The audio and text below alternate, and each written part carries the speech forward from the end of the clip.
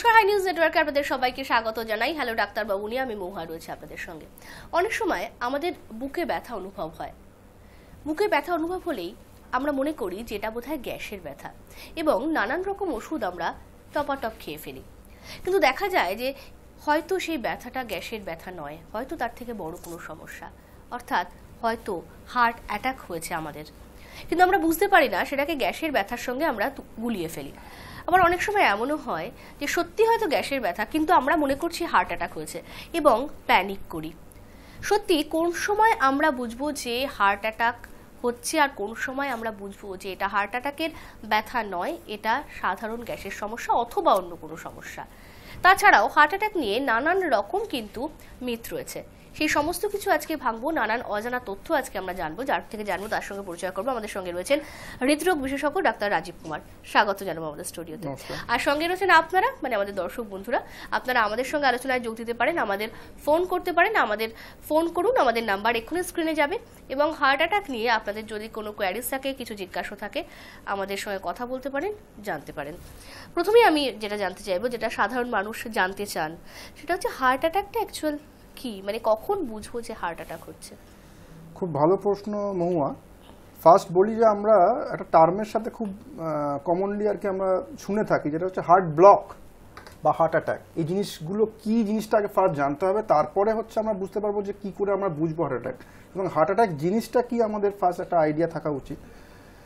Heart block first কথা বলি, যে এই কথাটা খুব কমনলি আমরা শুনে থাকি যে হার্ট ব্লক, এটা কিন্তু দু ধরনের জিনিস, দুটো ধরনের হার্ট ব্লক আমাদের হতে পারে। একটা হচ্ছে হার্টের মধ্যে আমাদের যেমন ঘরের মধ্যে বিভিন্ন ইলেকট্রিক্যাল সার্কিট আছে, তেমনি হার্টের মধ্যেও কিন্তু ইলেকট্রিক্যাল সার্কিট আছে। সেই সার্কিটের মধ্যে অনেক সময় ব্লকেজ তৈরি হয়, যার জন্য হঠাৎ করে চোখের সামনে অন্ধকার হয়ে যেতে পারে, কেউ অজ্ঞান হয়ে যেতে পারে।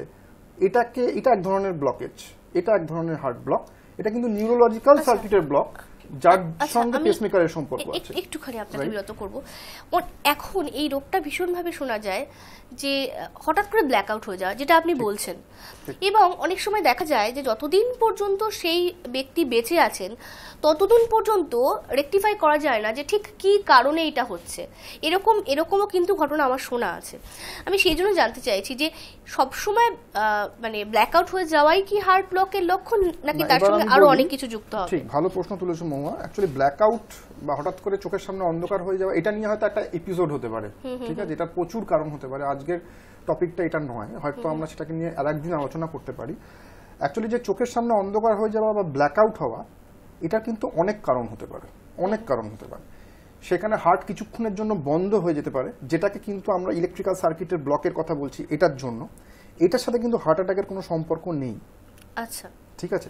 এবং অনেক সময় অনেকের ডায়াগনোসিসই হয় না। দেখবে যে তুমি যেটা বললে যে সারা জীবনই দেখা যাচ্ছে সে মাঝে সাঝেই তার চোখের সামনে অন্ধকার হয়ে যাচ্ছে, বা উনি হয়তো মাঝে মাঝেই অজ্ঞান হয়ে যান, কারণ ওনার হার্টবিটের মধ্যে যে সমস্যাটা হচ্ছে সেটা টেম্পোরারি, মানে হয়তো 6 মাসে একবার হচ্ছে, সেই সময় উনি অজ্ঞান হয়ে যাচ্ছেন, তারপরে হয়তো নর্মাল হচ্ছে, ওই সময় হয়তো অনেক ইনভেস্টিগেশন করা হচ্ছে, কিন্তু যেহেতু ওই সময় ওনার হার্টটা ঠিকঠাক চলছে, তাই প্রত্যেক ইনভেস্টিগেশন রিপোর্টই নর্মাল বেরোচ্ছে। তাই অনেক ক্ষেত্রে কিন্তু ওই হার্ট ব্লক, যেটা ইলেকট্রিক্যাল সার্কিটের ব্লক, সেটা বহুদিন পর্যন্ত আনডিটেক্টেড থাকে। যাদের বরঞ্চ বারবার এই অজ্ঞান হয়ে যাওয়ার প্রবণতা দেখা যায়, তাদের ধরা পড়ার চান্স বেশি, কারণ তাদের ইনভেস্টিগেশন করতে গেলে ওই সময় হয়তো হার্টবিটটাই ইরেগুলার থাকবে বা ব্লকেজ সৃষ্টি হবে, সেই সময় আমাদের ডিটেকশন করাটা খুব সুবিধা হয়। আমি দুটো কথা বলবো। সত্যি আপনি ঠিকই বলছেন, হয়তো ব্ল্যাক আউট নিয়ে একদিন আলাদা অনুষ্ঠান করা যেতে পারবে। একটা হচ্ছে আমার ভীষণ কাছের এক বন্ধুর এটা হয়েছিল এবং নিয়মিত হতো, তারপর জানা গিয়েছিল যে তার নার্ভের সমস্যা, সে ওষুধ খেয়েছিল এবং তারপরে সেই সমস্যাটা তার। এটা তোমার কথা থেকেই আমি সূত্র দিয়ে বলি, এই অজ্ঞান হয়ে যাবার দুটো মেন কারণ হতে পারে। একটা নিউরোলজিক্যাল, যেটা তোমার বন্ধুর বলছো নার্ভের সমস্যা হয়েছিল, আর একটা হার্টের সমস্যা। তাহলে আমরা কি করে ডিফারেন্সিয়েট করবো, কি করে পার্থক্য করব যে কোনটা নার্ভের সমস্যা থেকে হচ্ছে আর কোনটা হার্টের সমস্যা থেকে হচ্ছে? জেনারেলি যদি দেখা যায় যে সেই অজ্ঞান হয়ে যাওয়া বা চোখের সামনে অন্ধকার হয়ে যাওয়া কয়েক সেকেন্ডের জন্য হচ্ছে, সাপোজ 3 সেকেন্ড, 4 সেকেন্ড, 5 সেকেন্ড, ওই সময়ের জন্য রোগীর বা পেশেন্টের কিছু মনে থাকছে না, তাহলে সেটা কিন্তু অবভিয়াসলি সেটা হার্টের থেকে হচ্ছে। আর যদি ব্যক্তি দেখা যায় যে বেশ কয়েক মিনিট, ধরো 15 মিনিট, 20 মিনিট, আধ ঘন্টা সে অজ্ঞান হয়ে পড়ে আছে বা জ্ঞান নেই, এইগুলো জেনারেলি নিউরোলজিক্যাল প্রবলেম থেকেই হয়। হার্টের প্রবলেম থেকে কখনো ওই 15 মিনিট 20 মিনিট অজ্ঞান হয়ে থাকবে এরকম হবে না। এটা কিন্তু একটা ইম্পর্টেন্ট ডিফারেন্সিয়েটিং ফ্যাক্টর। আচ্ছা, গ্যাসের সমস্যার থেকে কি এটা হতে পারে? কিছুদিন আগেই শুনলাম আমার পরিচিত একজন, বয়স বেশি না, একদম বাচ্চা, ক্লাস 2-তে পড়ে সম্ভবত, কি 3-তে পড়ে এরকম, সে মাঝে মাঝে এরকম ব্ল্যাকআউট হয়ে যাচ্ছে। তাকে ডাক্তার বলেছে যে তার অ্যালার্জিক্যাল সমস্যা, অ্যালার্জি থেকে হচ্ছে। আমি অবশ্যই উত্তর নেব। আমাদের প্রথম ফোন, আজকে আমাদের দর্শক বন্ধু প্রথম ফোন করেছেন। নমস্কার, বলুন। হ্যাঁ, আমি ব্যারাকপুর থেকে চিত্র বলছি। বলুন। বলছি যে আমাদের বাড়িতে অনেক আছে যাদের মধ্যে কি হয়, কোনো একটা বেশি দৌড়ে হাঁটলে বা একটু কল টিপলে বা সাইকেলে পাম্প দিলে বুকে ব্যথা হতে শুরু করে। এটা কি কারণে? এটা কার হচ্ছে? এটা আমারই হচ্ছে। আমার বয়স 40, 2-1 মাস হবে। আচ্ছা, আপনার বয়সটা কি বললেন? এই 40 বছর বয়স। আপনি কি একটু হাঁটাচলা করলে বা একতলা দোতলা সিঁড়ি দিয়ে উঠলে হাঁপিয়ে পড়েন বা একটু বুকে চাপ লাগে, এরকম কোনো? না, যখন পেট ভর্তি থাকে তখন এই অসুবিধাটা ভর্তি, কিন্তু পেট খালি থাকলে এটা হয় না। এটা কি রিসেন্ট আপনার হচ্ছে না বহুদিন ধরেই হচ্ছে আপনার? এই ধরেন মাস 3 হবে। মাস 3। আপনি কি ধূমপান করেন? না, আমি কোনো নেশার জিনিস খাই না, কিন্তু আমার একসময় নার্ভের প্রবলেমের জন্য আমার মাথা ঘোরা হয়েছিল, আর এই মাথা ঘোরার জন্য আমাকে প্রেসার, সুগার এসবের কোনো ওষুধ খান আপনি? প্রেসার, সুগারের কোনো ওষুধ খান? প্রেসারের ওষুধ খাই। আর আপনার বাড়িতে, হ্যাঁ, আপনার বাড়িতে কারোর হার্টের সমস্যা বা হার্ট অ্যাটাক আপনার বাবা মা বা জেঠু কাকা কারণ না? মা বাবা কারণ। হ্যাঁ মহুয়া, এটা খুব ইম্পর্টেন্ট প্রশ্ন, যেটা আমরা আপনি অনুষ্ঠান দেখতে থাকুন, আপনি টেলিফোন লাইনটা ছেড়ে দিয়ে আপনি টেলিভিশনে অনুষ্ঠান দেখুন। হ্যাঁ, খুব ভালো প্রশ্ন করেছে। যে সিমটম, হার্ট অ্যাটাকের সিমটম, যেটা নিয়ে আমরা আসছিলাম, যে আমরা কোন ব্যথাটা বা কোন সিমটমটা আমরা বুঝবো যেটা হার্টের থেকে হচ্ছে। ফার্স্ট, যেটা আগের প্রশ্নটা আমি বলিনি, তোমার যে প্রশ্নটা ছিল যে গ্যাসের থেকে, গ্যাসের থেকে একজন বলেছেন, আরেকজন অ্যালার্জি থেকে। দুটো কজ পাওয়া গেছে। অ্যালার্জি থেকে অজ্ঞান হয়ে যাওয়া খুব আনলাইকলি, সেটা খুব ম্যাসিভ অ্যালার্জি হয়ে হাইপোটেনশন হয়ে আমাদের কিছু রিঅ্যাকশন হয়ে হতে পারে, সেটা খুব রেয়ারেস্ট কজ। সেটা কি মাঝে মাঝেই হতে পারে? না না না, এটা খুব রেয়ারেস্ট কজ। এটা থেকে হওয়ার চান্স, হয়তো আমার মনে হয় কমিউনিকেশনের প্রবলেম হয়েছে, না ডাক্তারবাবু যেটা বোঝাতে চেয়েছেন হয়তো পেশেন্ট সেটা বুঝতে পারেনি। আর একটা যেটা গ্যাসের থেকে, যেটা তুমি বলছো যে অজ্ঞান হয়ে যাওয়া, প্রথম কথা, গ্যাস টার্মটাই কোট আনকোট কিন্তু আমাদের মেডিকেল সায়েন্সে নেই। আমরা ধরো এমবিবিএস পড়েছি 5 বছর 6 বছর, তাতে কিন্তু গ্যাস টার্মটাই নেই, এটা আমাদের বানিয়ে নেওয়া একটা টার্ম। আর 2 নম্বর হচ্ছে, গ্যাস থেকে কখনো হার্ট অ্যাটাক বা গ্যাস থেকে অজ্ঞান হয়ে যাওয়া, এটার কোনো সম্ভাবনাই নেই। এটা একদম একটা বড় মিথ, ভুল ধারণা, ঠিক। আর 3 নম্বর যেটা, সেটা বাচ্চা ছেলেটির যেটা বারবার অজ্ঞান হয়ে যাওয়া বলছে, 1 বা 2 এ পড়ে সে ছেলেটি, তার চান্স বেশি হচ্ছে নিউরোলজিক্যাল প্রবলেম, মানে মৃগী বা এই জাতীয় জিনিস থেকে কিন্তু হওয়ার সম্ভাবনা আছে, যেটা নিউরোলজিক্যাল প্রবলেম থেকে হতে পারে। কনভালশন বা এপিলেপসি যেটাকে বলি, সবসময় যে কনভালশন মানে যে এরকম কাঁপবে এরকম ব্যাপার না। অনেক সময় আমরা জানি কাঁপবে বা দাঁত মুখ খিচিয়ে দেবে বা দাঁতে দাঁত পড়ে যাবে, এটা নয়। কনভালশনে অনেক রকম পার্ট আছে। অ্যাবসেন্স সিজার বলে একটা জিনিস আছে, যেখানে দেখা যাবে যে পেশেন্ট হয়তো চুপচাপ এরকম তাকিয়ে আছে চোখ খুলে, মনে হচ্ছে সে কমিউনিকেটই করছে না, সেটাও কিন্তু তার মধ্যে একটা কনভালশন অলরেডি হচ্ছে। বা অজ্ঞান হয়ে গেল বেশ কিছুক্ষণ, সেটাও কনভালশন হতে পারে। সুতরাং ওই বয়সে দেখা যায় জেনারেলি মৃগী বা কনভালশন থেকেই এই ধরনের সিমটম আসার চান্সটা বেশি, হার্টের থেকে হওয়ার চান্স খুব কম। আচ্ছা, এবার আমরা যেটা নিয়ে আলোচনা করছিলাম সেটা আমরা কন্টিনিউ করব। তার আগে এই যে উনি যেটা বলছেন, এটার উত্তরটা যদি একটু দিয়ে দেওয়া যায়, কারণ পরপর দর্শক বন্ধুরা তাদের নিশ্চয়ই আমরা একটু আগের টার্মটা আমরা আগে আসি, যে একটা হার্ট ব্লক নিয়ে আমরা আলোচনা করলাম, যেটা নিউরোলজিক্যাল সার্কিট নিয়ে। কিন্তু আজকের যে আলোচনাটা সেটা হচ্ছে আরেকটা হার্ট ব্লক নিয়ে। সেটা হচ্ছে হার্টের মধ্যে আমাদের মেনলি 3টে আর্টারি বা ধমনী আছে, যেটাকে আমরা করোনারি আর্টারি বা করোনারি ধমনী বলি। সেই ধমনীগুলোর কাজ হচ্ছে পুষ্টি দেওয়া হার্টের বিভিন্ন দেওয়ালে। সেই ধমনীগুলোতে যদি কোনো রকম ভাবে ব্লকেজ তৈরি হয়, অ্যাথেরোস্ক্লেরোসিস বলি আমরা, মানে কোলেস্টেরল জমে যদি কোনো ব্লকেজ তৈরি হয়, সেই ব্লকেজটা যখন মাত্রা ছাড়িয়ে গিয়ে 100% ব্লক হয়ে যায়, তখন হার্ট অ্যাটাকটা হয়। আচ্ছা, একটু বিরত করুন, আমাদের সঙ্গে দর্শক বন্ধু কেউ রয়েছেন। নমস্কার, বলুন। হ্যালো, হ্যাঁ বলুন, কে বলছেন, কোথা থেকে বলছেন? হ্যাঁ, আমি দুলালদিতে বলছিলাম, পশ্চিম মেদিনীপুর থেকে। বলুন। আমার প্রায় 6-8 মাস হলো আমার হার্টে একটু বেলুন সার্জারি হয়েছিল চেন্নাইতে। হ্যালো, হ্যাঁ বলুন, শোনা যাচ্ছে। চেন্নাইতে একটা ভেন 99% শুকিয়ে গেছিল, তারপরে আর দুটোতে 30-40% শুকিয়ে গেছিল। ওটা বেলুন সার্জারি করে আপাতত আমি ওষুধ খাচ্ছি। তো মাঝে মাঝে ব্যথা ফিল করছি। আমি তো চেন্নাই যেতে পারছি না, টাকা পয়সার ব্যাপার আছে, এই জন্য আপনাদের এই হাই নিউজে দেখে হার্টের বিষয়ে আমি আপনাদের সঙ্গে কথা বলছি। আচ্ছা, মাঝে মাঝে আবার ব্যথা হচ্ছে, তাই তো? কিছু আপনি জিজ্ঞেস করবেন? এইটা তো না, আমি জিজ্ঞেস করব না, আমি ঠিক, খুব ভালো প্রশ্ন এটা। আচ্ছা, আমরা প্রায়শই পাই। আপনি টেলিফোনটা রেখে আপনি টেলিভিশনে এবার শুনুন। আপনি টেলিফোনটা রেখে দিন দাদা, রেখে আপনি টেলিভিশনে শুনুন, উনি বলে দিচ্ছেন। এটা খুব ভালো প্রশ্ন, এটা আমরা খুব প্রায়শই পাই যে অনেক সময় আমরা উন্নততর চিকিৎসার জন্য আমরা দক্ষিণ ভারতে যাই, যেমন চেন্নাই বা এই জাতীয় জায়গায়, এবং অ্যাঞ্জিওপ্লাস্টি, বাইপাস বা বেলুন সার্জারি, বিভিন্ন রকমের সার্জারি করি।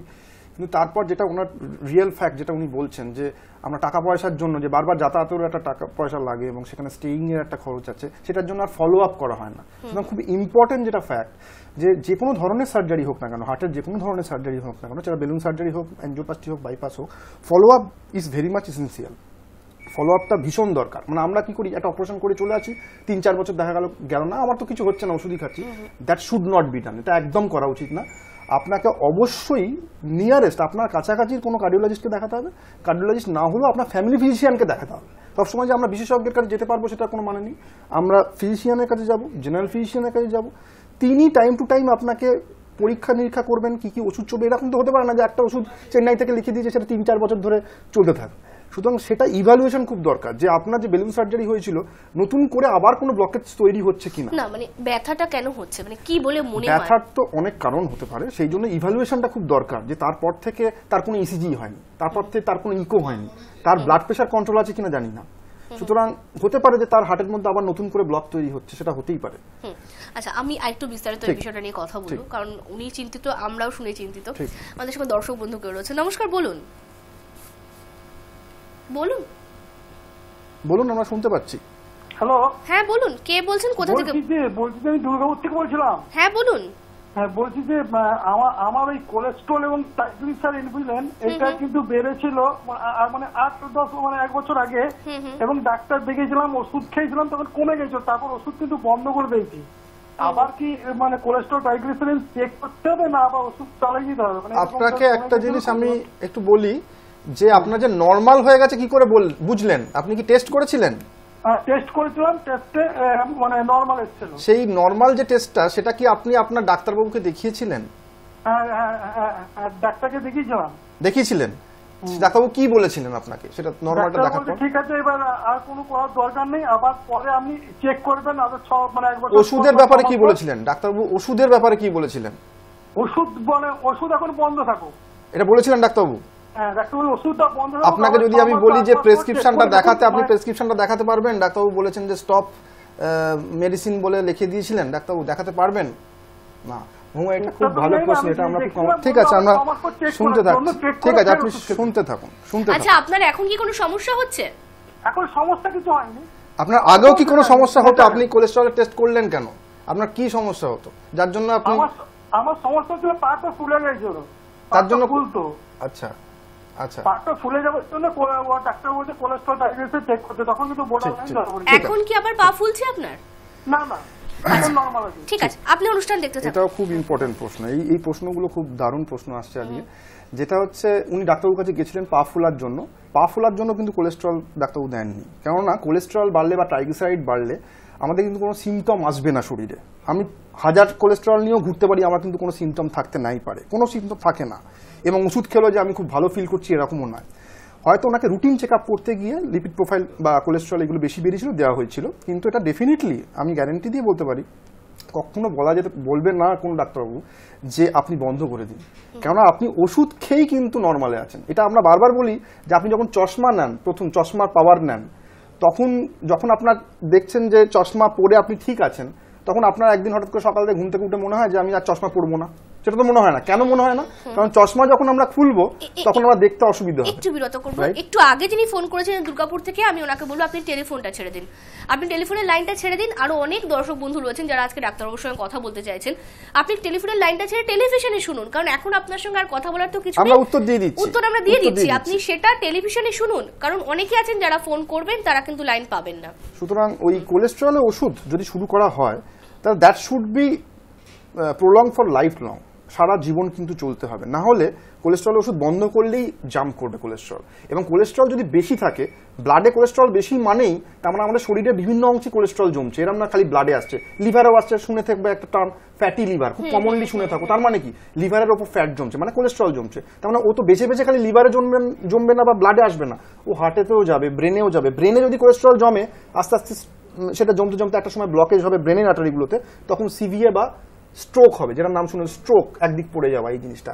হার্টের মধ্যে যদি সেই ব্লকেজটা হয় মানে কোলেস্ট্রল জমে, তখন কি হবে, তখন হার্ট অ্যাটাক হবে। সুতরাং কোলেস্ট্রল বেড়ে গিয়ে যদি আমাদের সিমটম যদি বলতে চাও যে কি সিমটম ডাক্তারবাবু, সিমটম হচ্ছে হার্ট অ্যাটাক, ওটাই হচ্ছে সিমটম। সুতরাং হার্ট অ্যাটাক অবধি না যেতে চাইলে আমাদের কিন্তু ডেলি আমাদের কোলেস্টেরল ওষুধ খাওয়া উচিত, অবশ্যই ডাক্তারবাবুর পরামর্শ মেনে। একদমই। তাহলে ওনার জন্য সাজেশন যে উনি আরেকবার টেস্ট করুন এবং চিকিৎসকের পরামর্শ নিন। আমাদের সঙ্গে দর্শক বন্ধু কে রয়েছেন, নমস্কার, বলুন।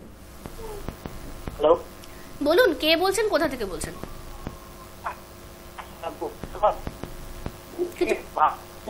কিছু কথা শোনা যাচ্ছে না, কিছু কথা শোনা যাচ্ছে না, নেটওয়ার্কের প্রবলেম আছে বোধহয়। আপনি কেটে তাহলে একবার করুন। শোনা যাচ্ছে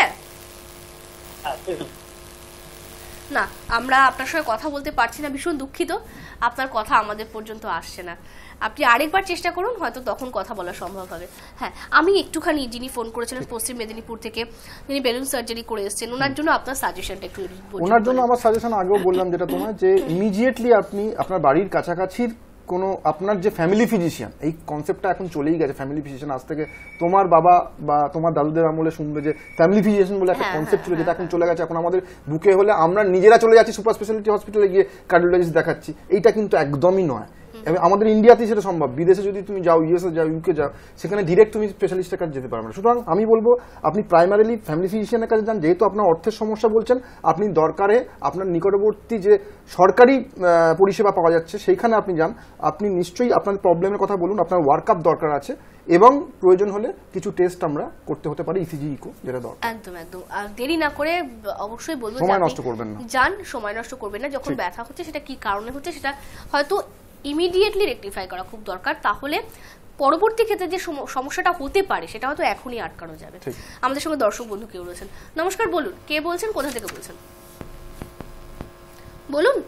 হ্যালো, হ্যাঁ বলুন, কে বলছেন, কোথা থেকে বলছেন? নমস্কার, আমি দীপেন সাহা বলছি আগরপাড়া থেকে। বলুন। হ্যাঁ, আমি 2016 সালে ট্রেন বসানো হয়েছে আমাকে। হ্যাঁ, তা এখন বর্তমানে আমার সমস্যা হচ্ছে, এবং আমি কোলেস্টেরল ওষুধ সবসময় খাচ্ছি, এখনো খাচ্ছি, কোস্টিন খাচ্ছি আমি। হ্যাঁ, তা এখনো আমার কিন্তু ওই হাঁটা চলা অসুবিধা হয়, শ্বাসকষ্ট হয়। হ্যাঁ, বর্তমানে আমি আবার কি বলে ওই বুকে 24 ঘন্টা হল্টার মনিটরিং করা হয়েছে, কিন্তু তার রিপোর্টও ঠিক আছে। এটা কেন হচ্ছে? প্রথম আপনার একটা প্রশ্ন বলি, 2016 সালে আপনার বললেন যে স্টেন বসানো হয়েছিল, তার আগে কি আপনার হার্ট অ্যাটাক হয়েছিল? না, হার্ট অ্যাটাক হয়নি। আচ্ছা, তখন আপনি হাঁটতে চলতে গেলে বোধহয় হাঁপিয়ে পড়তেন বা বুকে চাপ লাগতো, সেই জন্য আপনার অ্যাঞ্জিওগ্রাম করা হয়েছিল এবং তাতে ব্লকেজ ধরা পড়েছিল, তাই কি? হ্যাঁ, অ্যাঞ্জিওগ্রাম করা হয়েছিল। আচ্ছা, ওই অ্যাঞ্জিওপ্লাস্টি যখন হয়েছিল 2016 সালে, তার আগে আপনার যে সিমটম গুলো ছিল এখনো সেম সিমটম? আপনি বলছেন সিমটম ওয়াইজ আপনি ইমপ্রুভ একটুও হননি? না, সেটা তো হয়নি। আচ্ছা, আপনার যে হল্টার করা হয়েছিল বলা হচ্ছে, তাতে আপনার কি, আপনি কি মাঝে মাঝে অজ্ঞান হয়ে যান বা চোখের সামনে অন্ধকার হয়ে যায়? হ্যাঁ, আমি মানে উঠে বসতে গেলে পরেই মানে পা ভাঁজ করে বসলাম, হয়তো বাজারে ওই সবজি কিনতে গেছি, হাঁটু ভাঁজ করে বসলাম, এবার যেই উঠে দাঁড়ালাম চোখ মুখ অন্ধকার করে নিল, এবং আমি কিছু সময় চোখ বন্ধ করে দাঁড়িয়ে থাকি, রেস্ট নিয়ে তারপর আবার আস্তে আস্তে চোখ খুলে হেঁটে আসি, এরকম। আপনার বয়সটা কত? আমার বয়স 52 প্লাস। আপনি তারপর থেকে অ্যাঞ্জিওপ্লাস্টির পর থেকে নিয়মিত ডাক্তারবাবু চেকআপে আছেন? যে ডাক্তারবাবু আপনাকে অ্যাঞ্জিওপ্লাস্টি করেছিল হ্যাঁ হ্যাঁ নিয়মিত আছেন? আচ্ছা, হ্যাঁ, ওকে, ঠিক আছে। আপনি অনুষ্ঠান দেখতে থাকুন, টেলিফোন ছেড়ে আপনি অনুষ্ঠান দেখতে থাকুন টিভিতে। এটা উনি যেটা বললেন আর কি, এখানে অনেকগুলো প্রবলেম আছে, যে এটার সাথে সবসময় কিন্তু অ্যাঞ্জিওপ্লাস্টি জড়িত না। যেটা উনি বলছেন যে বসা থেকে দাঁড়ালে, যে হাঁটু মুড়ে বসছেন, দাঁড়ালে চোখের সামনে অন্ধকার হয়ে যাচ্ছে, কিছুক্ষণ চোখ বন্ধ করে থাকছেন, এটা কিন্তু একটা ডিফারেন্ট এন্টিটি, এটা ভার্টাইগো। এটার সাথে কিন্তু অ্যাঞ্জিওপ্লাস্টি হার্টের ব্লকেজের কোনো ডিরেক্ট সম্পর্ক নেই। সুতরাং এটা একটা আলাদা ইভ্যালুয়েশন দরকার, এবং পারলে একজন ইএনটি বিশেষজ্ঞ দেখিয়ে নেওয়া দরকার। ঠিক আছে, ওটা একদম আলাদা ইভ্যালুয়েশন, যার জন্য ওটা ওনার জন্য কিন্তু ওই যে হার্ট ব্লকটা আমরা ফার্স্ট আলোচনা করছিলাম যে নিউরোলজিক্যাল সার্কিটের ব্লক, সেইটা সাসপেক্ট করেই ওনার ডাক্তারবাবু কিন্তু ওনাকে হলটার ইত্যাদি দিয়েছেন। এটা কিন্তু অ্যাঞ্জিওপ্লাস্টি বা অ্যাঞ্জিওগ্রামের যে ব্লকের তার সাথে এটার সম্পর্ক নেই। আর যেটা উনি বলছেন যে হাঁটতে গেলে উনি আরো হাঁপিয়ে পড়ছেন, তাহলে যে 16 সাল মানে আজকে 19 সাল হয়ে গেছে, তাহলে আমাদের যেটা করতে হতে পারে 2-3টে জিনিস, যে প্রথমে ভালো করে হিস্ট্রিটা নিতে হবে যে ওনারা কতটা হাঁটলে হাঁপিয়ে পড়ছেন, আগের থেকে উনি বলছেন একটু ইমপ্রুভ হচ্ছে না, তাহলে ওনার হাঁপিয়ে পড়ার আর কোনো কারণ আছে কিনা। আরও অনেক কারণ থাকতে পারে, আমাদের কিন্তু লাংস প্রবলেম থেকে সিওপিডি বা ব্রঙ্কাইটিস বা এই জাতীয় জিনিস, এগুলো অনেক সময় আমাদের ভেতরে থেকে যায়, সেটা এক্সপোজ হয় না, ভালো করে হিস্ট্রি দিই না বলে আমরা, পেশেন্টরা অনেক সময় হিস্ট্রি দেয় না, আমাদের হিস্ট্রি বার করে নিতে হয়। সুতরাং অন্য কোনো কারণ আছে কিনা, হার্টের ছাড়াও অন্য কোনো কারণ, বুকে ব্যথা শ্বাসকষ্ট মানেই যে হার্টের থেকে হবে এর কোনো মানে নেই, সুতরাং অন্য কোনো কারণ আছে কিনা এটা ইভ্যালুয়েশনের খুব দরকার আছে।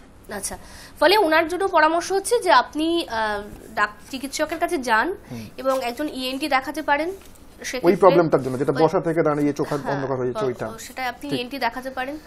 আর তাছাড়াও একটু ভালো করে আমার চেকআপের প্রয়োজন, একটা ভালো করে, আমার মনে হয় ফলো আপটা ঠিক নেই, ফলো আপটা ঠিক থাকলে আমার মনে হয় আরো ইভ্যালুয়েশন করা যেত, দরকার লাগলে পালমোনোলজিস্টের একটা ওপিনিয়ন, মানে চেস্ট ফিজিশিয়ানের একটা ওপিনিয়ন আমরা নিতে পারি। একদম। আমাদের সঙ্গে দর্শক বন্ধু কেউ রয়েছে, নমস্কার, বলুন। হ্যালো, হ্যাঁ, কে বলছেন, কোথা থেকে বলছেন? আমি দক্ষিণ বারাসাত থেকে বলছি, জয়কৃষ্ণ মন্ডল। বলুন। হ্যাঁ, বলছিলাম আমার শ্বশুরের হার্ট অপারেশন হয়েছে 6 মাস আগে, গত 6 মাস আগে। হ্যাঁ, তা ওনার ওই ভালভ চেঞ্জ হয়েছে আর 3টে আর্টারি ব্লক। হ্যাঁ, তা ওনার এখন হচ্ছে মাঝে মাঝে বুকে প্রচন্ড ব্যথা থাকে, আর ওনার ওই মানে দুটো স্তনে খুব ব্যথা, মানে ওটা কিছুটাই কমছে না। দুটো স্তনে ব্যথা এবং স্তনটা একটু ফুলেওছে মনে হয়, তাই তো? আপনি দেখেছেন জায়গাটা? না, শ্বশুর মশাই সামনে আছেন না, তাহলে আমরা ফোনে কথা বলছি। না, ওনার মানে বুকের ব্যথাটা কিছুটাই কমছে না, মানে বুকের ভিতরে একটা ব্যথা হয়ে রয়েছে, মানে হ্যাঁ, ঠিক আছে, থ্যাংক ইউ। আমরা উত্তর দিই। অ্যাকচুয়ালি কি, পেশেন্ট নিজে এই প্রশ্ন উত্তর না দিলে না আমরা অনেক সময় অনেক হিস্ট্রি পাই না। এই ধরুন ওনারা জামাই করছেন, এখন অনেক হিস্ট্রির দরকার আছে যে বুকে ব্যথা জিনিসটা কিরম ব্যথা, মানে অনেক সময় ওপেন হার্ট সার্জারি করলেও কিন্তু লোকাল একটা টেন্ডারনেস, যেটা টিপলে ব্যথা, কারণ ওপেন হার্ট করা হয়েছে, তাতে এই ব্যথাটা থাকতেই পারে। সেই ব্যথাটা নাকি হার্টের ব্যথা কিন্তু ওই টেন্ডারনেস টিপলে ব্যথা এরকম হবে না, হাঁটতে গেলে হাঁপিয়ে পড়ছে কিনা, সিঁড়ি দিয়ে উঠতে গেলে বুকে চাপ লাগছে কিনা, অপারেশনের আগে যে ব্যথাটা ছিল সেই ব্যথাটাই এই ব্যথাটা নাকি এটা অন্যরকম ব্যথা, এইগুলো পেশেন্ট নিজে না বললে কিন্তু সেই উত্তরটা আমরা, মানে সেই প্রশ্নটার উত্তর দেওয়া খুব মুশকিল। আর একটা যেটা খুব ইম্পর্টেন্ট প্রশ্ন, যে বলছেন স্তনে ব্যথা উনি বললেন, কিন্তু আরো দরকার যে স্তনটা একটু ফুলেওছে কিনা, নিপিলটা ফুলেওছে কিনা, কারণ আমাদের স্পাইরোনোল্যাকটোন জাতীয় কিছু ওষুধ, যেটা হার্টের সার্জারির পর বা পাম্পিং ক্যাপাসিটি, 3টা আর্টারি ব্লক আছে তাতে পাম্পিং ক্যাপাসিটি অনেক সময় কমে যায়, তার জন্য আমরা কিছু ডায়ুরেটিক জাতীয়, মানে একটু জল বার করার বাংলায় যদি বলি, কিছু ওষুধ আমাদের দিতেই হয়। তার মধ্যে স্পাইরোনোল্যাকটোন বলে একটা খুব কমন ওষুধ আছে যেটা দিতে হয়, খুব ভালো ওষুধ, আমরা খুব ইউজ করি, কিন্তু তাদের দেখা যায় যে 100 জনের মধ্যে হয়তো 3-4 জনের ওরকম ওই সাইড এফেক্টটা আছে, অনেক সময় ফুলে যায় স্তনের জায়গাটা এবং একটু ব্যথাও হয়, সেই ব্যথাটাও কিন্তু অনেকে ভুল ভাবে যায়। সুতরাং সেটা দেখা যায় সেই ওষুধটা যদি বাদ দিয়ে তার কোনো অন্য সাবস্টিটিউট আছে সেটা যদি দেওয়া যায়, তাহলে কিন্তু সেটা উইদিন ফিউ উইকস কিন্তু সেটা আমরা ঠিক হয়ে যায়। একজন ফোন করেছিল, আমাদের প্রথম ফোন যেটা ছিল, যে সাইকেল পাম্প দিলে বুকে ব্যথা হয়, জোরে হাঁটলে বুকে ব্যথা হয়, 40 বছর বয়স বলছিলেন উনি।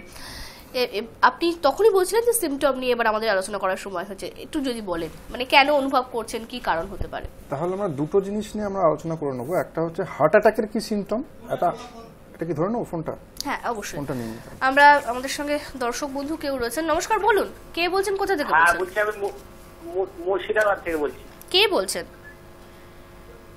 আমি মুর্শিদাবাদ থেকে, আমার মায়ের হার্টের অসুখ আছে, কিছু কথা বলবে? হ্যাঁ, বলুন বলুন বলুন বলুন। আমার বুকের সমস্যা, বুক কষে ধরে, বুকের হাড়ে ব্যথা, আর নিঃশ্বাস বন্ধ হয়ে যায়, বুক ধরফর করে। আচ্ছা, নিঃশ্বাস বন্ধ হয়ে যায়, বুক ধরফর করে। হ্যাঁ হ্যাঁ, আর আলসার ঘা আছে সূর্যে। ঠিক আছে, আমরা এটা নিয়ে আলোচনা করছি, আপনি হ্যাঁ, ফোনটা রাখুন, আমরা এই সিমটম নিয়ে আলোচনা করবো এবার। আপনার যে সমস্যাগুলো হয় সেটা নিয়ে আমরা আলোচনা করবো, কি কি সিমটম থাকে। হ্যাঁ, খুব ইম্পর্টেন্ট যে হার্ট অ্যাটাকের সিমটমটা নিয়ে ফার্স্ট বলি, যে হার্ট অ্যাটাকের কি লক্ষণ। আমাদের প্রথম একটা ভুল ধারণা ভাঙি যে যেহেতু হার্ট বাঁ দিকে থাকে সেহেতু হার্টের ব্যথা বাঁ দিকেই হবে, এটা কিন্তু একদম ভুল ধারণা। বরং দেখা যায় হার্ট অ্যাটাকের ব্যথা বাঁ দিকে কম হয়, মিডল বা ডান দিকে বেশি হয়। কিন্তু হার্ট অ্যাটাকের মেন যে সিমটম আমরা পাবো, হঠাৎ করে বুকে যেটা আমাদের ছবিতে এক্ষুনি দেখাচ্ছে যে ছবিটা, যে এরকম করে বুকের এই যে মাঝখানে যে একটা হাড় আছে যেটাকে বলে আমরা স্টার্নাম, রেট্রোস্টার্নাল পেন, মানে এই হার্টের এই বুকের মাঝখানটা খুব চেপে ধরছে মনে হচ্ছে অনেক ওজনের পাথর আমার বুকের মধ্যে হঠাৎ করে চেপে কেউ দিয়েছে, খুব চেপে দিয়েছে। এবং এরকম ব্যথা বা এরকম অস্বস্তি বা এরকম চাপ ভাব, এরকম টাইটনেস, এরকম আমার আগে কোনো দিন হয়নি। এটা কিন্তু খুব ইম্পর্টেন্ট জিনিস। আমার মাঝে মাঝেই হয়, আবার হলো, সেটা নয়, আমার এরকম ব্যথা আমি আগে কোনোদিন ফিল করিনি। এইটা খুব ইম্পর্টেন্ট। এবং এই ব্যথাটা খালি মাঝখানে নাও হতে পারে, ডান দিকেও হতে পারে, বাঁ দিকেও খুব কম অংশে হতে পারে। এটা ছড়াতে পারে, বাঁ হাতে ছড়াতে পারে, ডান হাতেও ছড়াতে পারে, কাঁধে ছড়াতে পারে, ব্যাক সাইডে ছড়াতে পারে, পিঠের দিকে ছড়াতে পারে। হার্টের ব্যথা যে সবসময় বুকে হবে এরকম কোনো মানে নেই। আমাদের পেট আর বুকের সংযোগস্থলে এই জায়গাটাকে আমরা বলি এপিগ্যাস্ট্রিয়াম, এইখানেও কিন্তু তীব্র ব্যথা যদি শুরু হয়, এটাও কিন্তু একটা হার্ট অ্যাটাকের লক্ষণ হতে পারে। আমরা অনেক সময় অ্যাসিডিটি বলে উড়িয়ে দিই, কিন্তু আমাদের হার্ট অ্যাটাক অনেক ধরনের হয়। তার মধ্যে ইনফিরিয়ার ওয়াল এমআই বলে একটা টার্ম আছে, সেখানে কিন্তু খুব প্রায়শই কমনলি এই এপিগ্যাস্ট্রিক পেন, মানে পেট আর বুকের সংযোগস্থলে এই জায়গাটা তীব্র ব্যথা হঠাৎ করে শুরু হয়ে যাওয়া, এরকম নিয়েও কিন্তু আমরা প্রেজেন্ট করি, যেখানে পেশেন্ট হয়তো নিজে ভাবে যে আমরা গ্যাস হচ্ছে, যে তথাকথিত যে লিকুইড অ্যান্টাসিড খেয়ে আমরা করি। আর একটা খুব ইম্পর্টেন্ট জিনিস, আরেকটা জিনিস শুনবো আমরা, তার আগে আমাদের সঙ্গে দর্শক বন্ধু করে রয়েছে, আর একটা পয়েন্ট নিয়ে নিই, এটা খুব ইম্পর্টেন্ট, যেটা না বললে কিন্তু এটা কমপ্লিট হবে না। আর একটা যে জ পেন, এটা কিন্তু খুব ইম্পর্টেন্ট, যে আপনার হঠাৎ করে ব্যথা শুরু হলো বা সিঁড়ি দিয়ে উঠতেন, হঠাৎ করে চোয়ালে পেন আরম্ভ হয়ে গেল প্রচন্ড, আপনি ভাবছেন দাঁতের ব্যথা, আবার যে আপনি দাঁড়িয়ে গেলেন ব্যথাটা হয়তো চলে যাচ্ছে, এটাও কিন্তু হার্টের ব্যথারই কিন্তু একটা সিমটম। আচ্ছা, আমাদের সময় দর্শক বন্ধু কেউ রয়েছে, নমস্কার, বলুন। আমি জয়রামবাটি থেকে অমিত মুখার্জি বলছি। আমার বয়স 40 বছর। হ্যাঁ, আমার বয়স 40 বছর। আমার যখন 32 বছর বয়স ছিল তখন একটু হাইপার টেনশনের প্রবলেম হয়েছিল। তো তখন থেকে আমি টেনশন ফ্রি একটা ওষুধ খাই, নেক্সিটো 10 সকালে, আচ্ছা রাত্রে প্রেশার ওষুধ খাই নোটন 5, ঠিক আছে। তো প্রেশার ওষুধ এখন সবই আমার কাছে নর্মাল। প্রেশার ওষুধটাকে কন্টিনিউ খেতে হবে নাকি ব্যাপারে ওটা জানার জন্য বলছি। প্রথম কথা এটাও মহুয়া বলি যে আপনার কি কোনো প্রশ্ন আছে ওনার? না, আচ্ছা, আপনি অনুষ্ঠান দেখতে থাকুন, আপনি টেলিফোন লাইন ছেড়ে অনুষ্ঠান দেখতে থাকুন। হ্যাঁ, এটা আমাদের এই যে হাইপার টেনশন টার্মটা, এই যে উনিও যেটা টার্মটা ইউজ করলেন, হাইপার টেনশন মানে কিন্তু টেনশনের সাথে কোনো যুক্ত নেই। টেনশন যেটা আমরা বলি অ্যাংজাইটি টেনশন, এটার সাথে হাইপার টেনশনের কোনো নেই। হাইপার টেনশন মানে হাই বিপি, ব্লাড প্রেশার বেশি হওয়াটাকেই আমাদের ভাষায় বলি হাইপার টেনশন, যেটা উনি বললেন যে 32 বছর বয়সে ওনার ধরা পড়েছিল। এবার যেটা উচিত, যে 32 বছর বয়স মানে বেশ কম বয়সে, এই বয়সে ব্লাড প্রেশার ধরা পড়ার কথা নয় নর্মালি, কিন্তু এখন আমরা 19-20 বছর বয়সেও কিন্তু ব্লাড প্রেশার দেখতে পাচ্ছি।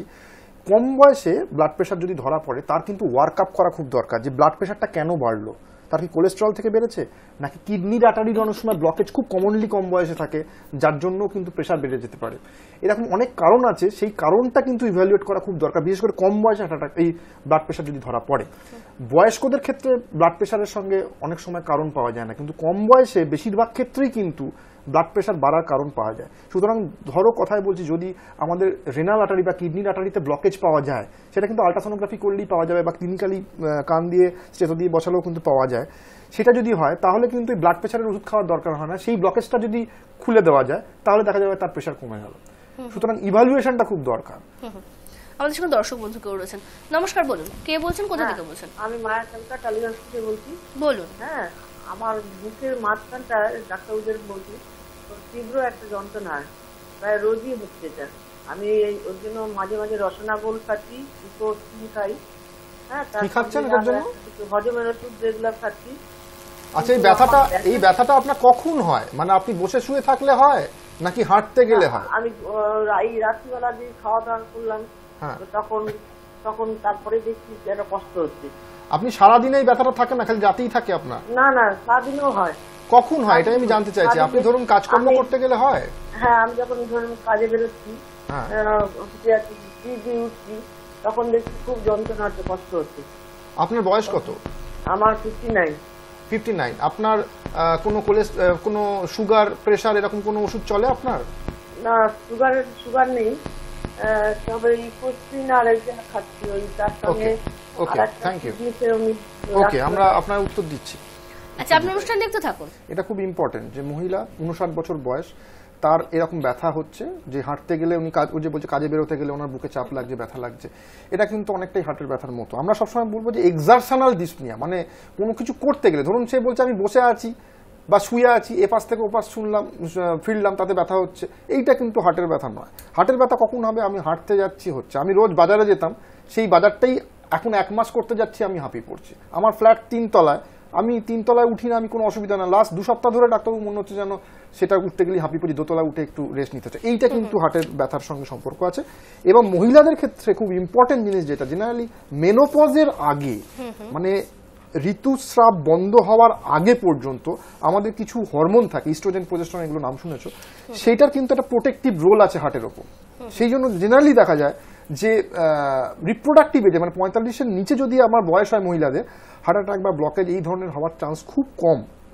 হয় না বলছি না, এখন লাইফস্টাইল যেমন তাতে হতেই পারে, কিন্তু তার চান্স খুব কম। ছেলেদের সেহেতু অনেক কম বয়স থেকে কিন্তু হার্ট অ্যাটাকের চান্স বেশি। সেই জন্য মহিলাদের যদি 45 বছর বা 46 বছর ক্রস করে যায়, যার মেনোপজ হয়ে গেল, তাদের কিন্তু ওই প্রোটেক্টিভ অ্যাকশনটা হার্টের উপর থেকে চলে যায়। তখনই কিন্তু এনার যেমন 59 বছর বয়স, খুব সিগনিফিক্যান্ট বয়স, এই সময়টাই কিন্তু আইডিয়াল যে হার্টের ব্লকেজ বা এই জাতীয় ইস্টিমিক হার্ট ডিজিজ যেটাকে আমরা বলি, যার জন্য ইকোস্পিনো খান উনি, এটা রক্ত পাতলা করার ওষুধ, সেগুলো শুরু হয়েছে অলরেডি। এবং আমি বলবো যদি এই সিমটমগুলো চলতে থাকছে যখন, তাহলে কিন্তু ওনার ফার্দার আরও ইভ্যালুয়েশন দরকার আছে, লাইক টিএমটি বা ট্রেডমিল টেস্ট। বা ট্রেডমিল টেস্ট অনেকেই করতে পারে না, হাঁটুতে ব্যথা থাকার জন্য হাঁটতে পারে না বেশিক্ষণ, সেক্ষেত্রে অ্যাঞ্জিওগ্রাম করা যেতে পারে, সেটা ডাক্তারবাবুর পরামর্শ অনুযায়ী। একদমই, অর্থাৎ চিকিৎসকের সুপরামর্শ নিতে হবে। আর দর্শক বন্ধুদের বলবো যে যারা এখন আমাদের সঙ্গে কথা বলতে পারছেন না, ডাক্তারবাবুর সঙ্গে কথা বলতে পারছেন না, তারা রাত্রি 10টার সময় এই অনুষ্ঠানটারই আবার রিপিট টেলিকাস্ট হবে। উপরে একটি নাম্বার যাচ্ছে দেখবেন, হেল্পলাইন নাম্বার, সেই নাম্বারে কিন্তু আপনারা ফোন করতে পারেন। এখনো ফোন করতে পারেন, এখন ফোন করলে সরাসরি ডাক্তারবাবুর সঙ্গে কথা বলা যাবে না, তখন ফোন করলে আপনাদের নাম্বারটা ডাক্তারবাবুর কাছে পাঠিয়ে দেওয়া হবে এবং ডাক্তারবাবুর সঙ্গে কিন্তু আপনারা কথা বলতে পারবেন। আমাদের সঙ্গে দর্শক বন্ধু কেউ রয়েছেন। নমস্কার, বলুন কে বলছেন, কোথা থেকে বলছেন? হ্যালো, বলুন। আনসার আলী বলছি শান্তিপুর থেকে, নদিয়া। বলুন বলুন। আমি 2017 জুন মাসে বাইপাস করি চেন্নাই অ্যাপোলো থেকে। তো আমার আর্টারি সবকটাই ব্লক ছিল, 96% আর 94% এরকম আর কি, 90% এভাব। এবার আমি 2-1 জায়গায় দেখিয়ে আমাকে বাইপাস ছাড়া কোনো মানে গতি নেই, মানে আমার স্টেন তো হবে না বা বেলুন সার্জারি হবে না, যার কারণে আমাকে বাইপাস করতেই হলো। তো দিয়ে এখন বর্তমানে আমি সকালবেলা রোজ প্রত্যেকদিনই মর্নিং ওয়াক করি, কিন্তু 4 কিলোমিটার মতো মর্নিং ওয়াক করি, কিন্তু প্রথম যে 1 কিলোমিটার হাঁটতে গিয়েই বুকে ব্যথা করে, মানে একটা বুকে জাম, মানে নিঃশ্বাস নিতে কষ্ট একটু অনুভব করি আমি। তো এখন এই নিয়ে আমি এর মধ্যে এই 3-4 মাস আগেই আমি ঘুরে এসেছি। তো উনি নতুন রিপিট যে সমস্ত ট্যাবলেট গুলো দিয়েছে, অর্থাৎ নিকোরান OD10, মেটোসার্টিন, রোসুভিট CB10, এই 3টেই খাচ্ছে বর্তমানে। তো আপনি এখনো কিন্তু ওই যে ব্যথাটা বা যে বুকের ভেতরে যে সমস্যাটা, সেটা কিন্তু যায়নি। আলী ভাই একটা কথা বলি, যেটা হচ্ছে আপনার দেখুন, আপনার 3টে আর্টারি খুব খারাপ ধরনের ব্লক ছিল আপনার স্টেটমেন্ট অনুযায়ী, যে জন্য আপনাকে বাইপাস করতে হয়েছিল। তাহলে এটা আপনার মাথায় সবসময় রাখবেন যে আপনার গাড়ির চাকার রিপেয়ার করা হয়েছে। গাড়িতে 4টে চাকা থাকে, তো যখন টায়ারটা পাংচার হয় তখন আমরা সেটাকে রিপেয়ার করে দিই, তার মানে এরকম না যে নতুন চাকা বসে গেল। এটাও কিন্তু আপনাকে মানতে হবে যে আপনার কিন্তু নতুন হার্ট বসানো হয়নি, হার্টের মধ্যে অনেক জায়গায় ছেদা আছে, ছেদা বাংলায় যেটাকে বলি আমরা, সেই ছেদাগুলোকে আমরা ওই প্লাস্টিক করেছি, মানে ছোট ছোট করে বাইপাস করে করে আমরা সেইটাকে রিপেয়ার করার চেষ্টা করেছি। সুতরাং আমার আরো অনেক আর্টারির জায়গা, আপনার ধমনী আরো অনেক জায়গা আছে যেগুলো হয়তো বাইপাস করা যায়নি বা আরো ব্লকেজের জায়গা রয়ে গেছে, এটা কিন্তু আমাদের মাথায় রাখতে হবে। সুতরাং এটা এখন ভাবা যাবে না যে আমি একদম সিমটম ফ্রি হয়ে যাব, এটা কিন্তু একদমই নয়। বাইপাস, অ্যাঞ্জিওপ্লাস্টি এগুলো করা মানে যে আমার একদম নতুন হার্ট হয়ে গেল, একদম আমি নতুন হয়ে গেলাম, এটা কিন্তু নয়। সুতরাং সিমটম মে পারসিস্ট এবং পারসিস্ট করতেই পারে, কারণ আপনার কিন্তু ডিজিজ হার্টের ব্লকেজটা কিন্তু আপনি এবার টেলিফোন ছেড়ে আপনি অনুষ্ঠান টেলিভিশনে শুনতে থাকুন। ঠিক, তাহলে এটা ট্রিটমেন্ট তাহলে কি হতে পারে? ট্রিটমেন্ট যেটা হতে পারে যে ওখান থেকে খুব সুন্দর ওষুধ দেওয়া হবে। আপনি টেলিভিশনে শুনুন, টেলিফোন কেটে আপনি শুনতে থাকুন। তা সেটা হতে পারে যে যেইগুলো দেওয়া হয়েছে এগুলোকে আমরা বলি অ্যান্টি অ্যানজাইনাল ড্রাগ। অ্যানজাইনা মানে বুকে ব্যথা, এটাকে অ্যানজাইনা আমাদের ভাষায় বলি। অ্যান্টি অ্যানজাইনাল ড্রাগ মানে অ্যানজাইনা আটকানোর জন্য বা কম করার জন্য কিছু কিছু ওষুধ আছে, যার মধ্যে নিকোরান বা নিকোরান্ডিল যে ওষুধটা বলা হলো সেটা আছে, আরও অনেক কিছু, রেনোলাজিন আছে, আরও ট্রাইমেটাজিডিন আছে, নাইট্রেট জাতীয় ওষুধ আছে, বিটা ব্লকার আছে, এরকম আরও অনেক ওষুধ আছে। সেটা হয়তো ওনাকে আরও স্টেপ বাই স্টেপ একটা একসাথেই তো আমরা সব দিয়ে দিই না, ওটা দিয়ে দেখি যে কয়েকদিন কীরকম আছেন, তারপরে দরকার হলে আর একটু স্টেপ আপ করলাম, সেটা হলো না আরেকটু স্টেপ আপ, এই স্টেপ আপের পর্যায়ে উনি আছেন। সুতরাং আমার মনে হয় আস্তে আস্তে স্টেপ আপ করে করে দেখা যেতে পারে, তাতে হয়তো উনি অনেকটাই সিমটম ফ্রি হবেন, কারণ ওনার 3টে আর্টারি ব্লক। সুতরাং বারবার একদম ফিরে পাওয়াটা একটু মুশকিল, সেটা আমার মনে হয় সেটা মেনে নিলে পরে মানে ঠিক অনেক সহজে উনি কিছুটা সমস্যা আমার থাকবে, এটা মেনে নিতে হবে, কিন্তু তার মধ্যে যতটা বেটার কোয়ালিটি অফ লাইফ, যেটা বলি আমরা কোয়ালিটি অফ লাইফটাকে আমরা ইমপ্রুভ করার চেষ্টা করবো by means of regular medication. সেটা ওই টাইম টু টাইম ডাক্তারবাবু দেখাতে হবে এবং সেটাকে ওষুধগুলো টাইম টু টাইম টাইট্রেট করা হবে। একদম। আমাদের সঙ্গে দর্শক বন্ধু কেউ রয়েছেন, নমস্কার, বলুন বলুন বলুন। হ্যালো, হ্যাঁ বলুন, কে বলছেন, কোথা থেকে বলছেন? হ্যাঁ ম্যাডাম, আমি 6 মাস পূর্বে আমার হার্ট ব্লক হয়ে গেছিল। আপনি আগে বলুন, আপনি বলছি উলবেড়িয়া কালীনগর থেকে। বলুন বলুন, প্রশ্নটা বলুন বলুন দাদা। আমার হার্ট ব্লক হয়ে গেছিল, হ্যাঁ, আর মোটামুটি আমি ওই পেসমেকার লাগিয়েছি। পেসমেকার লাগানো হয়েছে, কিন্তু এখন মাঝে মাঝে ব্যথা হয় ওই জায়গাটায়। বা আমার কি কি কাজ করা চলবে বা কি কাজ করা চলবে না, সেটা একটু বললে স্যার ভালো। ঠিক, আপনি অফ করে দিন আপনার ফোনটা, আপনি টেলিভিশনে শুনুন। তার আগে আমি একটু প্রশ্ন করতে চাই, সেটা হচ্ছে এই পেসমেকার বসানোর বিষয়টাও মানে দেখা গিয়েছে যে এটা বসানোর পরেও কিন্তু সেই একটা ব্যথা ব্যথা ব্যথা ব্যথা ব্যথা ব্যথা অনুভব হয়। পরিবারের লোকেরা মানতে চায় না অনেক সময়, যে না কেন ব্যথা হচ্ছে, তোমার মনের বিষয়, কিন্তু এইটা কিন্তু হতে দেখা যায়, সবার ক্ষেত্রে হয় না, অনেকের ক্ষেত্রে হয়। প্রথমেই আমরা আলোচনায় এসেছিলাম যে ওই নিউরোলজিক্যাল এই একটা সার্কিটের ব্লক, যেটা বলেছিলাম ইলেকট্রিক্যাল সার্কিটের ব্লক হার্টের মধ্যে, এটার সাথে কিন্তু পেসমেকারের সম্পর্ক, এটার সাথে কিন্তু হার্ট অ্যাটাকের সম্পর্ক না। ওই ব্লকেজটা নিউরোলজিক্যাল, আমাদের হার্টের মধ্যে যে ইলেকট্রিক্যাল সার্কিটটা আছে তার ব্লকেজের জন্য, মানে উনি অজ্ঞান হয়ে যেতেন আগে, সেটা প্রিভেন্ট করার জন্য কিন্তু পেসমেকার, বুকে ব্যথার জন্য না, তার জন্য অ্যাঞ্জিওপ্লাস্টি বাইপাস। সুতরাং ওনার যে পেসমেকারটা করা হয়েছে সেটা একদম টোটালি, ওটা নিয়ে আমরা হয়তো একটা টপিক করতে পারবো, একদিন আলোচনা করতে পারবো, পেসমেকার নিয়ে একটা আলোচনা করা যেতে পারে 1 ঘন্টার, কোনো অসুবিধা নেই। কিন্তু ওনার যেটা সমস্যা ছিল সেটা কিন্তু উনি বুকে ব্যথার জন্য কিন্তু পেসমেকার করেননি, উনি করেছেন মাঝে মাঝে অজ্ঞান হয়ে যেতেন, ঠিক আছে, সেই জন্য পেসমেকার করেছেন। এখন উনি বলছেন যে ওনার ব্যথা হচ্ছে এবং হয়তো পেসমেকার সাইটেই হচ্ছে, মানে যে জায়গাটা পেসমেকার ধরো এই জায়গাটা লাগানো আছে, এই জায়গাটাই হয়তো ব্যথা হচ্ছে। এই ব্যথাটা যদি পেসমেকারের জায়গাটা ব্যথা হয় তাহলে সেটা নিয়ে চিন্তার কিছু ব্যাপার নেই। সেখান দিয়ে দেখুন যে কোনো ইনফেকশন হচ্ছে কিনা, খালি আপনি জামাটা খুলে একবার আয়নার সামনে দাঁড়িয়ে দেখুন যে কোনো রস গড়াচ্ছে কিনা বা নতুন করে কোনো ইনফেকশন হচ্ছে কিনা। যদি দেখা যায় স্কিন একদম ঠিকঠাক আছে, তাহলে ওই জায়গাটা, যে জায়গাটা একটু উঠে থাকছে পেসমেকারের জন্য, রোগাদের আরো বেশি উঠে থাকে, সেটা ব্যথার জন্য কোনো চিন্তা নেই। কিন্তু আমি যে ব্যথাটার কথা বললাম হার্ট অ্যাটাকের আগে বা ইসচেমিক হার্ট ডিজিজ হলে, যে হাঁটতে গেলে হাঁপি পড়া, বুকে চাপ লাগা, সিঁড়ি দিয়ে উঠতে গেলে হাঁপি পড়া, এরকম যদি কোনো সিমটম থাকে তাহলে কিন্তু অবশ্যই ডাক্তারবাবুর সাথে যোগাযোগ করুন। হতে পারে যে আপনার ইসচেমিক হার্ট ডিজিজ, মানে হার্টের আর্টারির মধ্যে ব্লকেজের সূত্রপাত হয়তো হচ্ছে, এটার সাথে পেসমেকারের কোনো সম্পর্ক নেই। একদমই। আর কি কি কাজ করবেন, কি কি কাজ করবেন না আমরা জানবো আপনার থেকে। আমাদের সঙ্গে দর্শক বন্ধু কেউ রয়েছেন, নমস্কার, বলুন কে বলছেন, কোথা থেকে বলছেন, বলুন। হ্যালো, বলুন কে বলছেন, কোথা থেকে বলছেন। সবার আগে টেলিভিশনের ভলিউমটা মিউট করুন, নাহলে আপনার সঙ্গে কথা বলা যাবে না। আমি জনাব কুয়ালা বলছি। কোথা থেকে? টেলিভিশনের ভলিউমটা মিউট করুন দাদা, নাহলে কথা বলা যাবে না। করেছেন? শোনা যাচ্ছে না? আপনার সঙ্গে কথা বলা যাবে না, মাফ করবেন। যারাই ফোন করবেন টেলিভিশনের ভলিউমটা মিউট করে তারপর আমাদের সঙ্গে কথা বলবেন। প্রশ্ন করুন টেলিফোনে, উত্তর শুনুন টেলিভিশনে, না হলে আমরা যে কথাটা বলছি সেটার ফিডব্যাক আবার আমাদের শুনতে হচ্ছে, ফলে কথা বলা একেবারেই অসম্ভব। হ্যাঁ, একটা যে টপিকটা নিয়ে বলছেন পেসমেকার, যেটা আমাদের টপিক নয়, তবুও এটা খুব ক্যাচি জিনিস, অনেক পেশেন্টের এই প্রশ্ন থাকে। পেসমেকার হয়ে গেলে সবকিছু করতে পারবে, কোনো কিছু করার বাধা নেই, সবকিছু করা যায়। ইভেন আর একটা প্রশ্ন হয় যে পেসমেকার হলে ফোনে কথা বলতে পারবো কিনা, করা যায়, ফোনে কথা বলা যায়, কোনো অসুবিধা নেই। পেসমেকার হলে বাজ পড়লে কি প্রবলেম, আমরা তো বলবো বাজ পড়লে নর্মাল লোকই তো মারা যাবে, নর্মাল লোক আমি তুমি দাঁড়ালে আমার উপর বাজ পড়লেই মারা যাবে, শুধু পেসমেকার থাকুক না থাকুক, শুধু ওটার সাথে কোনো সম্পর্ক নেই। পেসমেকার যদি আপনার হয়ে থাকে বা সুইচ জ্বালাতে কোনো সমস্যা আছে নাকি, কতটা ডিস্টেন্সে থাকবো সুইচ বোর্ড থেকে, এসব কিছু মিথ, এগুলো একদম ভুল ধারণা। সুতরাং পেসমেকার যদি হয়ে থাকে, আপনি যেরকম নর্মাল লাইফ লিড করতেন আগে সেরকম নর্মাল লাইফই লিড করবেন, খাওয়া দাওয়া সব কিছু করতে পারেন। পেসমেকারের সাথে খাওয়া দাওয়া কোনো সম্পর্ক নেই, কিন্তু হার্ট অ্যাটাকের সঙ্গে আছে, হার্টের এই আর্টারি ব্লকেজের সাথে আছে। সেটা কি এখন আসবো? দর্শক বন্ধু কি বলছেন? নমস্কার, বলুন কে বলছেন, কোথা থেকে বলছেন? হ্যাঁ, সুশান্ত ভাই বলছি, খড়গপুর থেকে বলছিলাম। বলুন বলুন। হ্যাঁ ম্যাডাম নমস্কার। আমি অ্যাকচুয়ালি জানতে চাইছি যে হার্টের সঙ্গে চোখের কোনো সম্পর্ক আছে কিনা।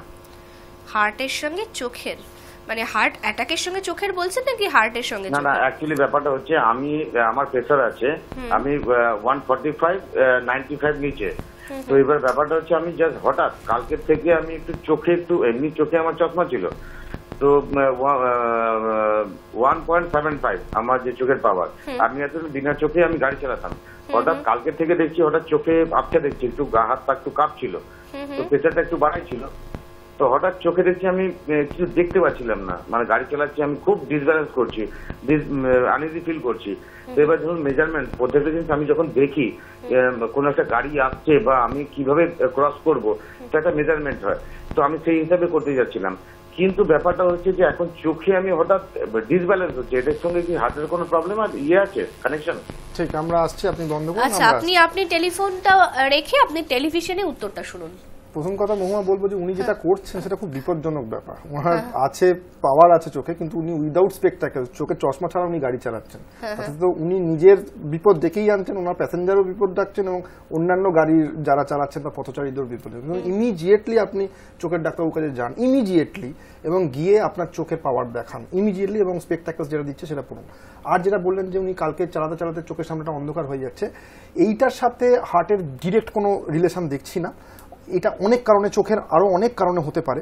যে লেভেলে ওনার প্রেশার বলছেন, যদি ওটাই প্রেশার হয়ে থাকে তাহলে সেটার সঙ্গে, যদি ওটাই ওনার প্রেশার রেগুলার হয়ে থাকে তাহলে সেটার সাথে চোখের ডিরেক্ট সম্পর্ক হবে না। যদি প্রেশার খুব বেশি থাকে, অনেক 150 160 এরকম বেশি থাকে ওপরের প্রেশারটা, তাহলে কিন্তু আমাদের হাইপারটেনসিভ রেটিনোপ্যাথি বা চোখের মধ্যে অনেক কিছু পরিবর্তন আমাদের হতে পারে। কিন্তু উনি যে লেভেলটা বলছেন তাতে কিন্তু হওয়ার কথা নয়। আমি বলবো ওনাকে ইমিডিয়েটলি একজন আই স্পেশালিস্টের সঙ্গে একদমই।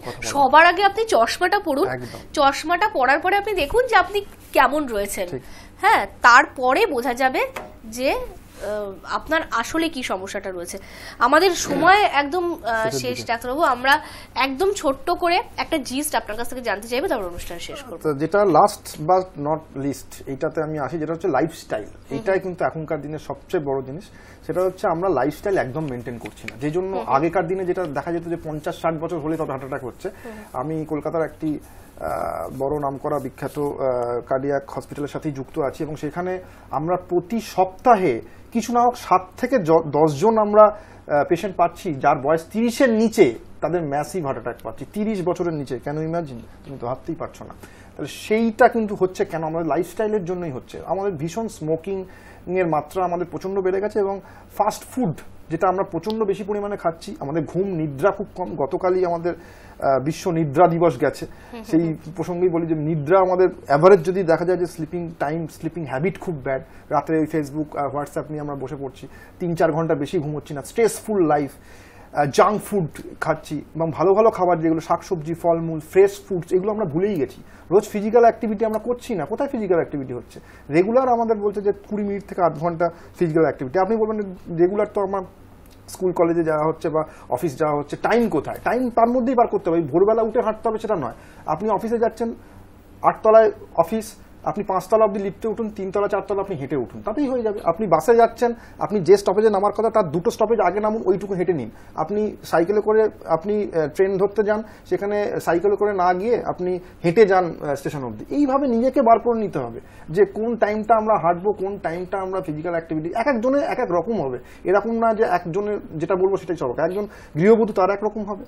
সুতরাং লাইফস্টাইল মডিফিকেশন করতে হবে। এবং এটা ফ্যাক্ট যে ব্লকেজের কথা বলছিলাম, যেটা কোলেস্ট্রল ব্লকেজের কথা, এটা কিন্তু তুমি শুনলে অবাক হবে যে আমাদের জন্মের মাত্র কয়েক বছরের, মানে 2-3 বছর পর থেকে কিন্তু ওই কোলেস্ট্রল জমাটা কিন্তু শুরু হয়ে যায় আমাদের হার্টের মধ্যে, ওই কম বয়স থেকে। সুতরাং কম বয়স থেকেই যদি আমাদের লাইফস্টাইল ঠিকঠাক মডিফিকেশন না হয়, তাহলে কিন্তু বেশি বয়সে আমাদের হার্ট অ্যাটাকের সম্ভাবনা বেড়ে যায়। একদমই। অনেক ধন্যবাদ দেবো আপনাকে আমাদের সঙ্গে এতটা সময় কাটানোর জন্য। আর দর্শক বন্ধুদের বলবো যে কি থেকে হতে পারে, হলে কি করা উচিত, এই সমস্ত কিছু নিয়ে আমরা আলোচনা করলাম। হলে কি করা উচিত সেটা আমরা সেই অর্থে আলোচনা করতে পারিনি, আজকে আমরা আরো একদিন চেষ্টা করবো আলোচনা করার। যতটুকু আলোচনা করতে পেরেছি তার মধ্যে থেকে যেটা বেরিয়ে এসছে সেটা হচ্ছে যে একেবারেই সময় নষ্ট করবেন না, এবং হার্ট অ্যাটাক হচ্ছে নাকি অন্য কোনো ব্যথা হচ্ছে সেই সমস্ত বিষয় আপনারা নিজেরাই এখন বুঝতে পারবেন। সিমটম আপনাদের সেটা বোঝার মতো হচ্ছে, এবং ডাক্তারবাবু যে পরামর্শ দিলেন সেই পরামর্শ মেনে চলুন, এবং সব থেকে যেটা শেষে বলা, সুস্থ থাকুন এবং ভালো থাকুন। আর যারা আমাদের সঙ্গে কথা বলতে পারেননি তারা রাত 10টার সময় এই অনুষ্ঠানে রিপিট টেলিকাস্ট দেখতে পারেন। সেই সময় উপরে যে হেল্পলাইন নাম্বারটা যাচ্ছে সেই নাম্বারে ফোন করুন, ফোন করে ডাক্তারবাবুর সঙ্গে কথা বলুন। এ বলে আজকের অনুষ্ঠান শেষ করবো। অন্যান্য খবরের জন্য চোখ রাখুন হাই নিউজে, নির্ভীক নিরপেক্ষ।